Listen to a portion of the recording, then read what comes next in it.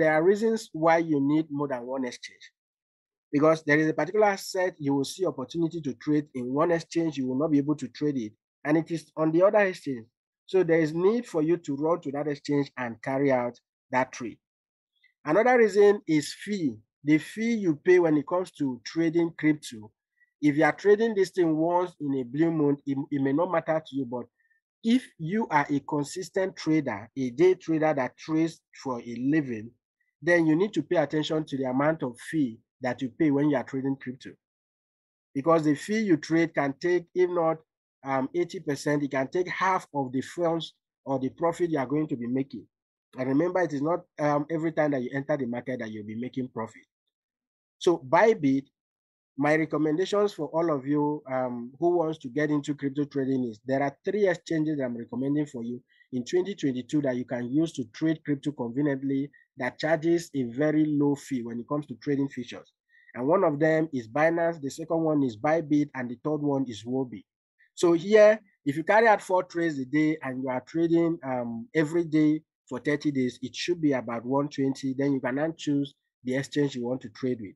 If I go ahead and select Bybit, which is what I'll be demonstrating the trading strategy with you today, and I go ahead and click on run these strategies, you will see that with my leverage 1x, now as a beginner, you need to actually start with a very low leverage.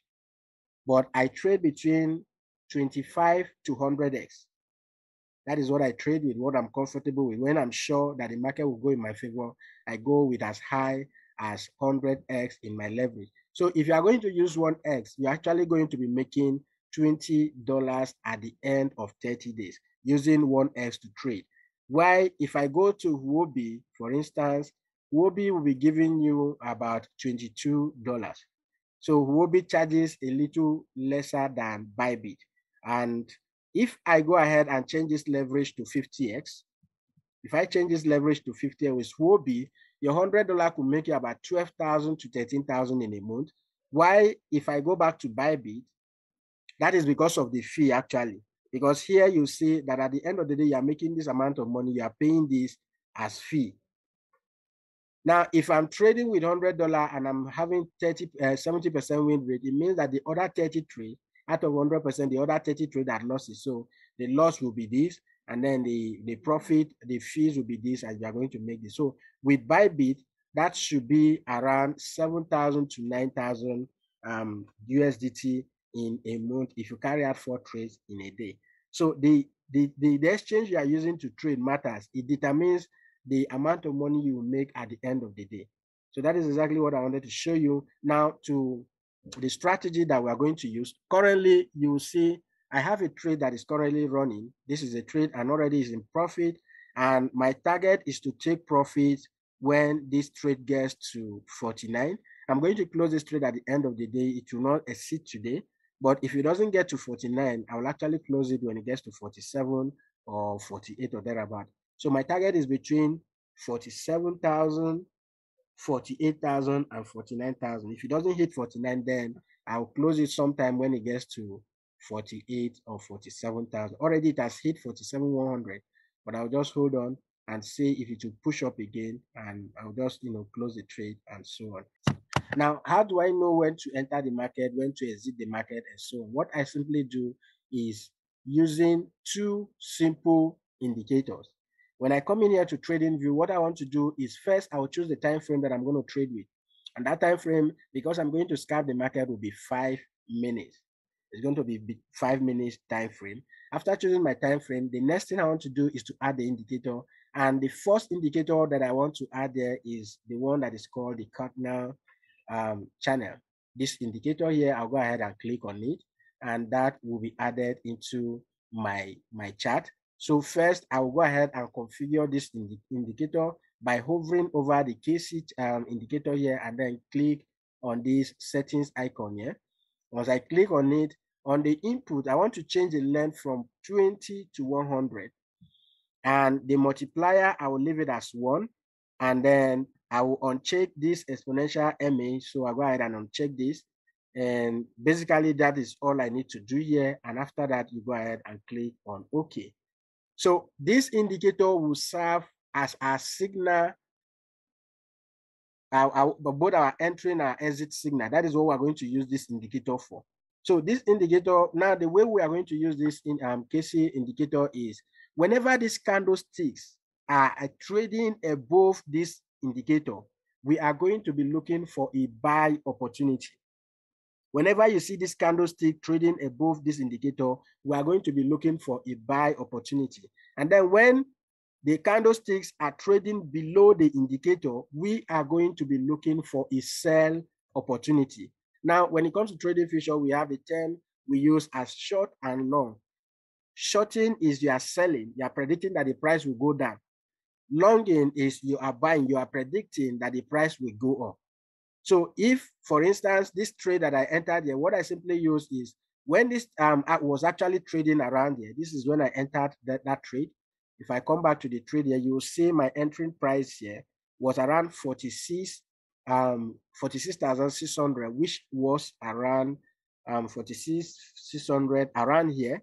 This was where it was, somewhere around here. So I saw that this actually came up here, pushed up, and then came back again, and is using this KC indicator as a support. So now that it's bouncing back again, I now entered a long market, hoping that it will get to 47, which it has already got into.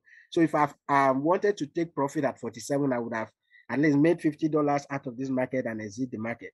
So, but my target now is to make profit when this gets to 49. And that is because of the amount of leverage that I'm actually using. Right here, this trade I'm using, in this trade, I'm just using 25x in this trade. I'm using 25x using the cross margin. But if I have used 100x by now, I would have closed this trade because I would have made money in this market and then exit the market. So this is the first indicator we are going to use. Make sure, please understand this. You use this KC indicator to determine when to long the market and when to short the market. So when the candlesticks are trading above this indicator, you are going to be looking for a long opportunity, for a buy opportunity. And then when you see the candlestick trading below this KC channel, KC indicator, you are going to be looking for a short opportunity. For instance, I would have short this market somewhere around here, and then I would have taken profit around here or around here. So that is one of the indicator we are going to be using. And the second indicator we'll be using is the OCC alert indicator. So this open, close, cross, alert, RC indicator is the next indicator we are going to be using. So I'll go ahead and click on it to add it up to my chart. And this is how the indicator looks like. And basically, we don't need to do any setting in this indicator.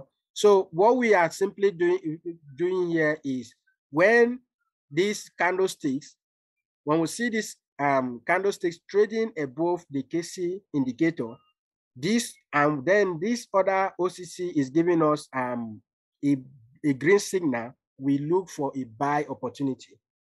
So when it is now trading, when the candlesticks are trading below the KC indicator, and this is giving us a red signal, we go ahead and look for a sell opportunity. That is exactly what we are going to do. So whenever you see this actually trading above this, you see it trading above this, and then this is giving you a green signal, which is, you see the green signal is always above the OCC indicator, the trend line there, the middle line there, and then the sell signal, the red signal are below. So when you see a red signal, it means that you should enter a buy order in the market. If you see a green signal, you enter. So that is exactly what I saw here. Somewhere when I entered that price at 46,600, I saw a green signal popping up. So when it started popping on, I decided to enter that market, and the result that I'm getting in the market is what you see right now. So if it hits my target of 49 or 48 or 47 plus, then I'll be closing that trade in profit. Another thing you can do is use this calculator, the calculator option here, to calculate any market you want to enter. For instance, how much will it cost me to trade one Bitcoin using 100x leverage? So if I go ahead and say I want to trade one Bitcoin and I want to enter the market when Bitcoin is 46,000, for instance, and I will exit the market when it gets to 47, and I want to trade with 100x, I'm trading one Bitcoin. So what this calculator is simply telling you is that it will cost you a total of 460 USDT.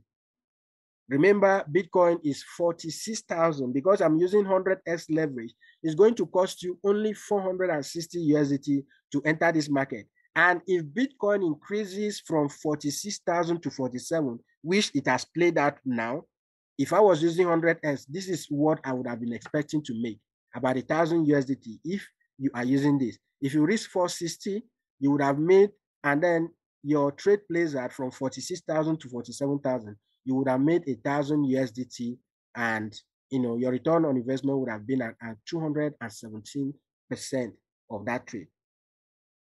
So with this, it means that if I enter this market now, when you finish calculating this and you know how much it's going to cost you, this is how much it will cost you. The next thing you need to know is how fast will your account be liquidated. Remember that the more leverage you use, the closer your liquidation price. Because I am using 20x leverage, I am using 25x leverage for this trade, my liquidation price is actually at 37. Because I am using 20x, 25x leverage, my liquidation price is at 37. But if I'm using 100x leverage, now how do you know the liquidation price? The next thing is to come here to this liquidation price option. Remember, we entered the market at 46 and we are trading one Bitcoin. We are using 100x leverage. If I come in here, I want to know how much it will cost me to use the same 100x leverage, trading one Bitcoin and entering the market at 46. It means that I'll be liquidated at 45,770. This is when I'll be liquidated at 45,770. So this is when you are going to be liquidated. You have to take this into consideration before you enter or you set your leverage that you are going to use, so that you will not just enter the market blindly and before you know it, your account is liquidated. Because if we look at my trading view here, for instance, I believe Bitcoin actually got to, did he get to 45? If I come back here to trading view, so I entered the market somewhere around here. I entered the market somewhere around 46. Okay, it didn't get down to 47, which means that if I've used 100x, I would have been lucky to make $1,000.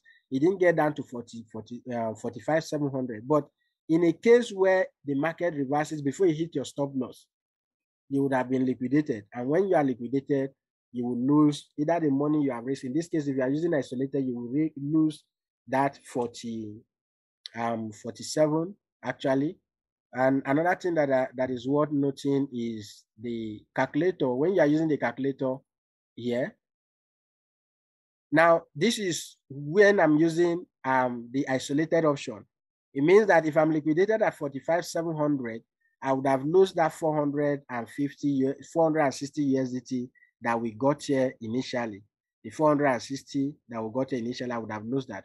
But if I use the cross margin as I'm using right now, because I'm trading with cross margin, if I use the cross margin and I'm going to use 100x, first it will ask me available balance in my account. So I'm using 100x. What is the available balance in your account? Remember that I told you when you're trading with cross, you're trading with everything on your account.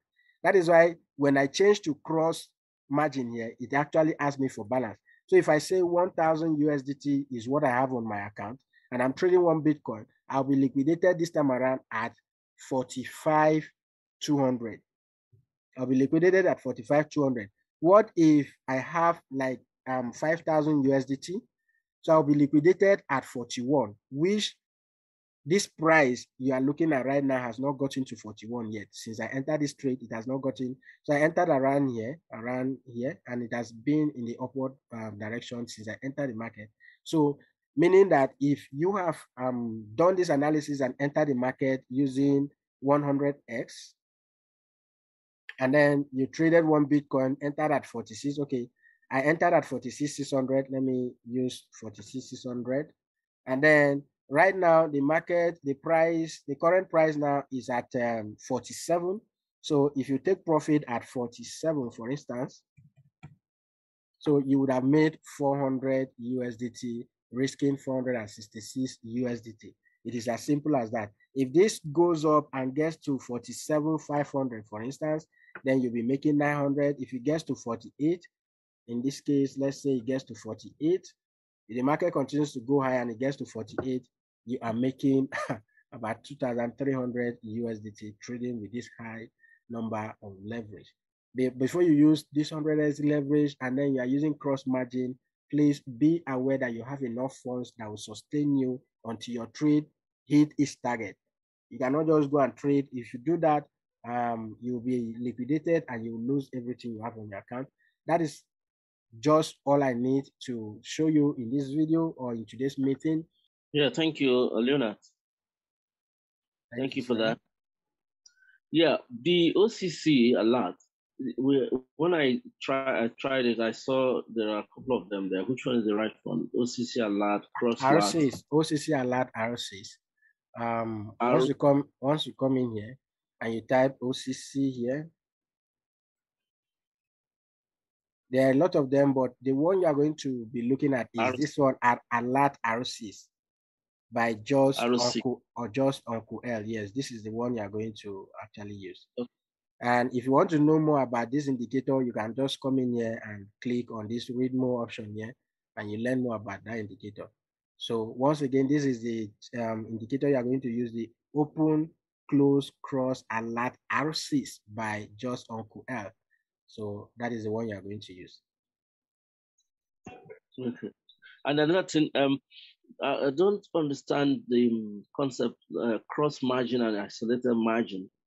What do they mean, cross margin and isolated? Is it just a name? No, it's not just a name. They have they have functions, what they do actually.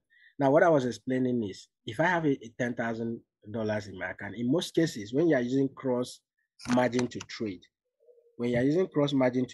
you will not, and then you have enough funds in your account.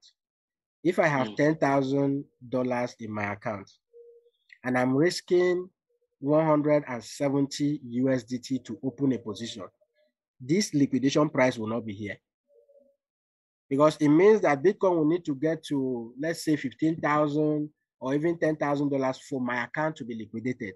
That is because I am trading with a cross margin.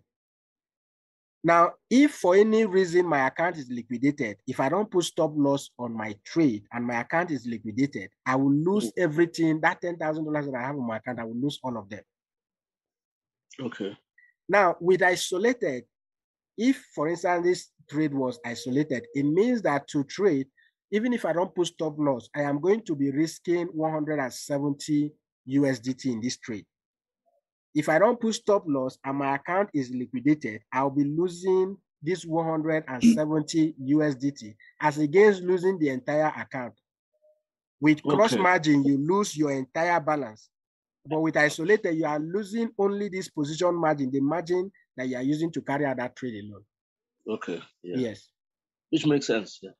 But another thing is, with cross, it can give you a higher space to make higher profit. While with isolated, you are limited. You are just isolated to that particular amount of money you are risking, and the money you are going to make is according to the amount you are risking. So cross one is a higher risk. It's higher risk and then higher profit. Okay. Yes. Yeah, for beginners like us. Hello, good afternoon.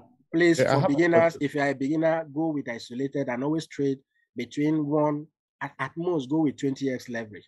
This is the leverage. You can set your leverage and go with 20x leverage. Don't go above that. Hello, good afternoon. Good afternoon. Yes, please. I just have two questions. Concerning when you were showing us on TradingView, the KC indicator, what were the parameters you use, and is that a constant? And also, when you're checking the calculator for both, that's on the Bybit side, when you're putting in the figures, your entry price and the amount you wanted, that place you indicated 1 Bitcoin. Is it a must that you must be also using that 1 Bitcoin? No. That is why I said, okay, let me start with that. That is why I said, if you don't know what to put here, just use the percentage option here. If I have 1,000 and I'm going with 10%, it means that I'm going to be trading with 10% of my balance. You understand? Okay. Now, if you use the calculator, you don't really need to use one Bitcoin. For instance, if I come in here and I want to trade, now the leverage actually determines the amount of money you are going to be risking. If I come in here and I want to trade with 100x leverage, and instead of trading one Bitcoin, I want to trade 0. As you can see on this trade here, what I'm trading here, the position I open here is 0.09. If I go ahead and do 0.09, 0.09 here,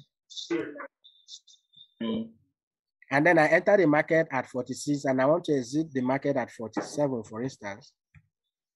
So it will cost me with 100x leverage. Sorry, let me make it 100. With 100x leverage, it's going to cost me 41 USDT. Because of the quantity of Bitcoin that I'm trading. If I'm trading one Bitcoin here, it will cost me $466. Yeah. But because I am trading lower amount of Bitcoin, some fraction of Bitcoin, 0.09, it is going to come in just 41 USDT. And if this hit my target, it means that I'll be making 36 USDT as profit. And what I was trying to ask is that 0.09, is it like that's the amount of Bitcoin in your wallet you're willing? No. This is not the amount. Trade? This is not the amount. I have more than this one. See, the amount, now I can trade one Bitcoin with as low as $500 in my account. Do you understand?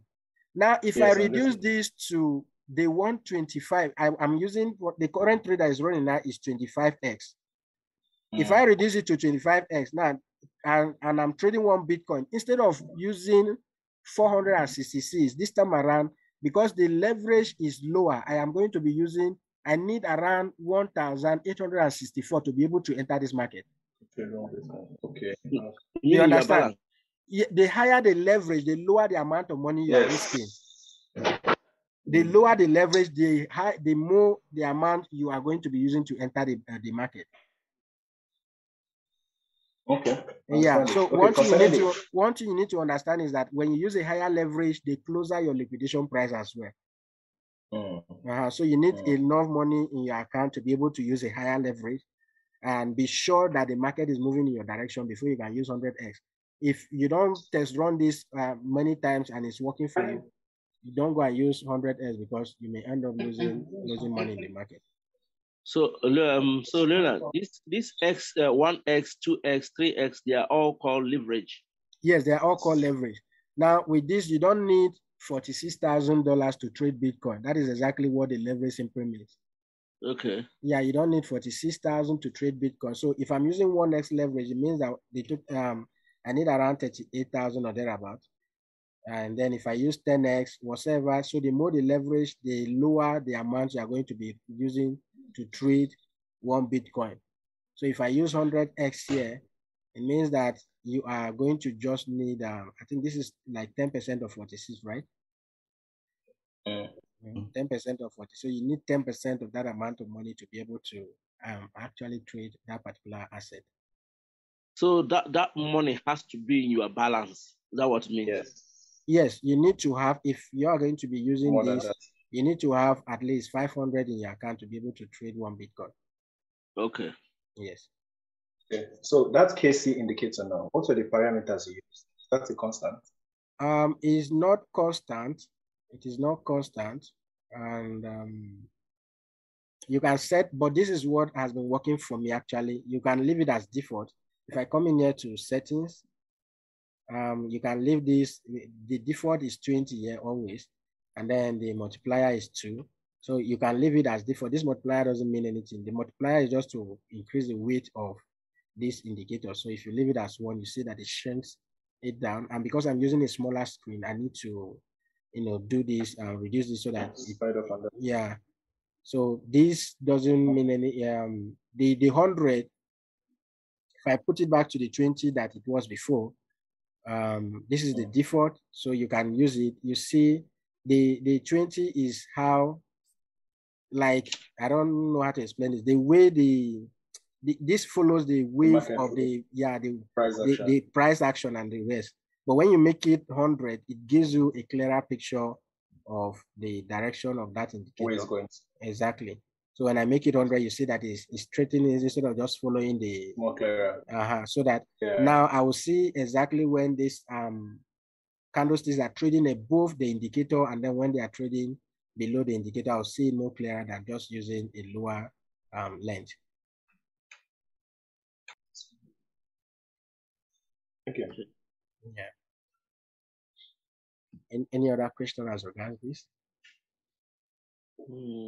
How do you calculate your stop loss? Well, stop loss, the general view is that always reach 1% of your capital. Now, when they say 1%, some persons will think it's 1% of the $10 you are ready to raise. Now, by default, when you are trading with isolated option, you actually, whether you put stop loss or not, you're actually risking a particular amount of money. If this trade was unisolated, that means I am ready to raise $170. In as much as this price does not get to the liquidation price, I am ready to raise this. You understand? But because I'm trading with cross margin, if this gets to 37, I will lose everything. So when you want to calculate your risks, if you have 10,000 and you want to raise 1% of $10,000 would be how much? That's 100. 100. It means that for every trade you are entering, if you come here to the calculator, you are going to be risking just $100. For instance, if you are trading with isolated option and you are trading with 100x, instead of trading one Bitcoin, because one Bitcoin is going to be cost you around 460. So if you want to calculate the risk, let's say we'll go with 0.1. 0.1 will cost us 46. We'll go with 0.2. It will cost us around 93. So instead of trading one Bitcoin, you can go ahead and trade. Why isn't showing? That is, if I long the market, leverage is 100x. Quantity is 46,600. Okay, this is 4,747. Yeah. So if I want to raise, I have 10,000, right? I want to raise 1% of my 10,000, means that I can only raise. You can actually go with one Bitcoin. You can trade one Bitcoin, which will cost you 466. Then your stop loss will now be 1% of the balance. So it means that when this price goes against you and it gets to let's say $100, if I come in here, let me put a stop loss on this trade. If I want to set a stop loss here, so I want to assume that my account has $10,000 in the trading account. If I come in here to the stop loss, I only set take profit. I didn't set stop loss. So if I want to set stop loss, I'm going to be risking 1% of my account. So this is 17. If it gets to 25, it will be 43. 50 will be 86. 75 will be around 100. So I can risk 50%. So it means that Bitcoin needs to get to 45,600 for me to lose $86, which is approximately 1% of the 10,000 that I'm risking. You understand? So it means that when you enter the market and the market start going against you, instead of you waiting until the market gets to your liquidation price, whenever it is minus 86 or $100, you go ahead and close the trade. Yes. You understand? So automatically, when I put this, when it gets to this level, it will close the trade. It means that I've lost like 1% of my trading balance. Then I will hope again to make more profit. Now, if you are using a 1-to-2 reward ratio, you'll be targeting to make 2 times this amount of money you are risking. You understand? In this case, I'm going to be risking 86. Then I want to take profit when it gets to 49, which is around 260, which is still the same, almost the same thing that I'm risking. I'm making 2 times the money that I'm actually risking if it hits my target. I don't know if you get that. Yeah.